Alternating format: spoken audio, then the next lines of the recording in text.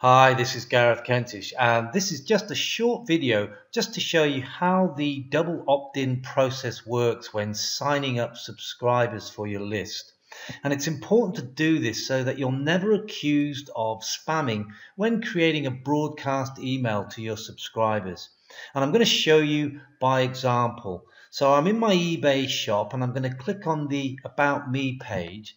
And what you'll notice here is an opt-in form that I've created using Aweber.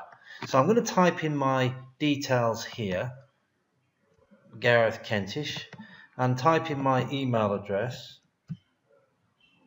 here and connect.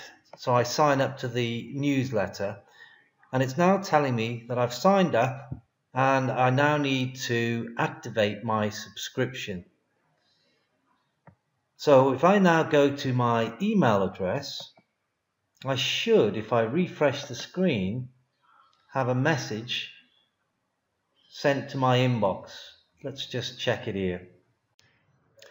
And here it is. You can see it here. It says confirm your subscription. So I'm going to click on that. And then I'm going to click on the link here so I can conform with that double opt-in process. So just click on here and it says now that you've confirmed my subscription. Click on the link here and it's now redirecting me to my etailbar.com website. Fantastic. Now if you look at the inbox again, you'll also see, I'll just click on the inbox again, you'll also see that I've got a welcome message now also being sent to me, and of course it's got the link there again to my site. I hope this has been helpful.